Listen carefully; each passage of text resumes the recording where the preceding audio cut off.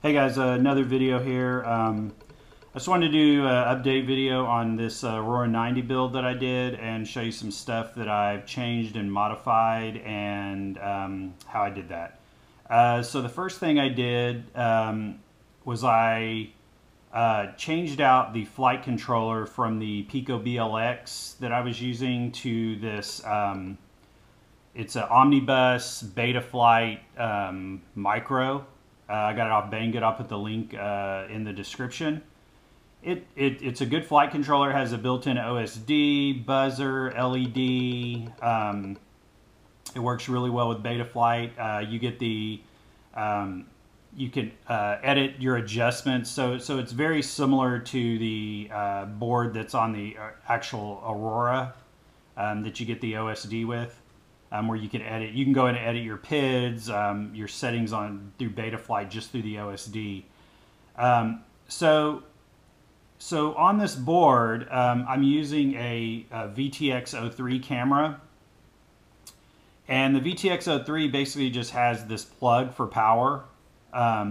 So you can't get the OSD with this camera unless you make some modifications to it. So I'll show that in 1 second, but so let me show you some issues I had here with this flight controller.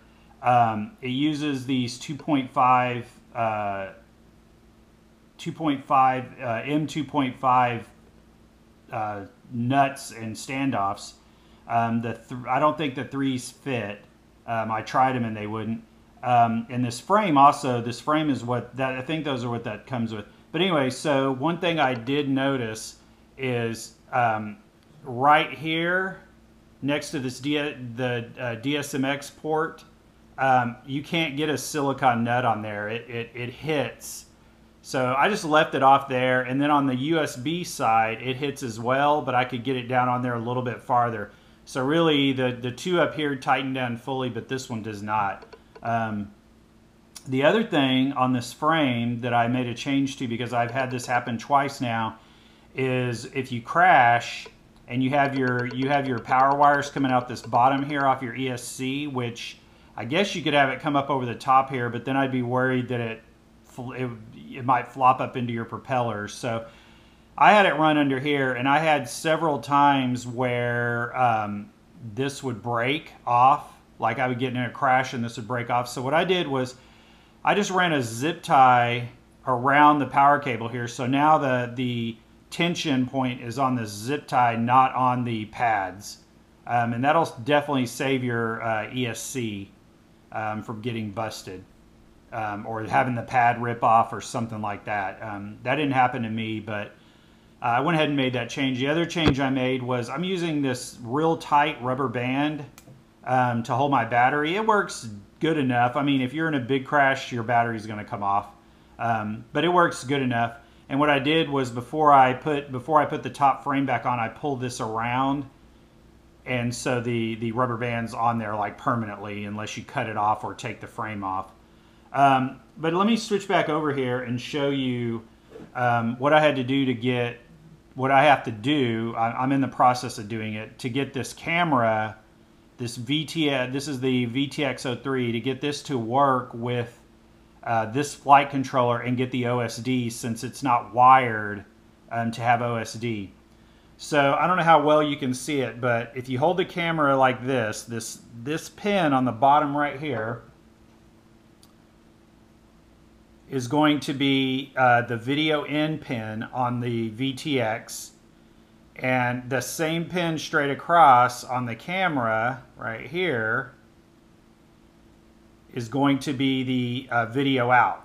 So this is the video in on the VTX and video out. The problem is they have this bridge in there that has these two hooked together. So what I did was I used this X-Acto knife, and it came out pretty clean. I don't know how well you can see it on the camera here. But you have to break that connection in order to solder on your wires. So what I did was I took this X-Acto knife and I heated it up as hot as I could get it, and it just kind of slides down, and I kind of just kept heating it up and sliding it in between that pin until that pin was fully exposed, because I didn't want to damage the rest of this, because this gives support to the camera where the VTX and the camera are attached. So I don't want to take this entire piece out. I just wanted to get rid of this one pin.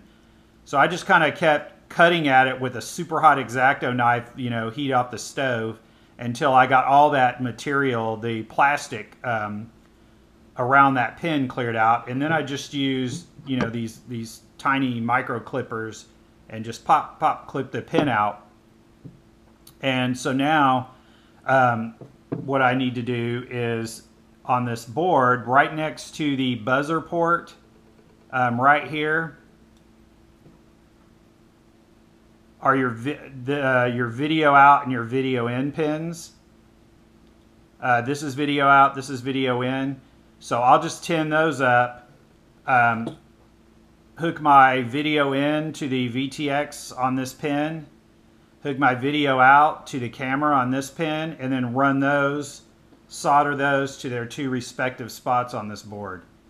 And that's pretty much it, and I should have OSD. I'll show you the finished product and show you a little flight demo with the OSD and what it looks like through the camera. Thanks. Okay guys, so I got this wired up. So as you can see here, I have this pin 7 down here removed, and I've soldered on this. All I had is some red and black wires, so I just used red and black. I soldered on the red one here, which is going to be my video in, and I soldered on the black one here, which is going to be my video out from the camera. And then they just go to their respective spots on the board. Video in is the one inside, so that's the easy way to remember it. It's the one closest, you know, toward the inside of the board. Video out is the one toward the outside of the board. And basically just solder those on and plug your camera back into its 5-volt power here, and you should have OSD if you're using this omnibus board with the built-in OSD. I'll show some flight demo with the OSD.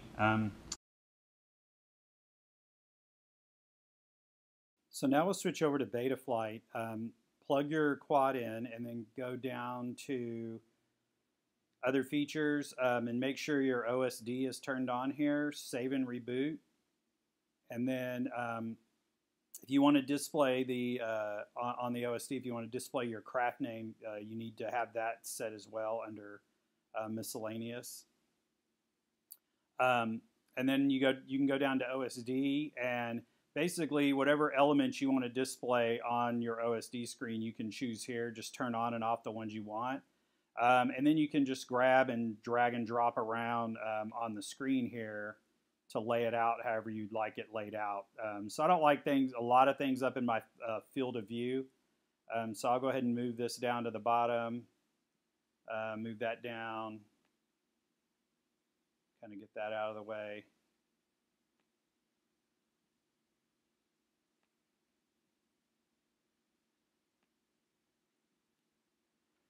And then I have my craft name, my RSSI here, the crosshairs in the center of the screen, and then your flight mode, your current battery voltage, which is obviously the most useful out of all of this, I guess, and then your total flight time.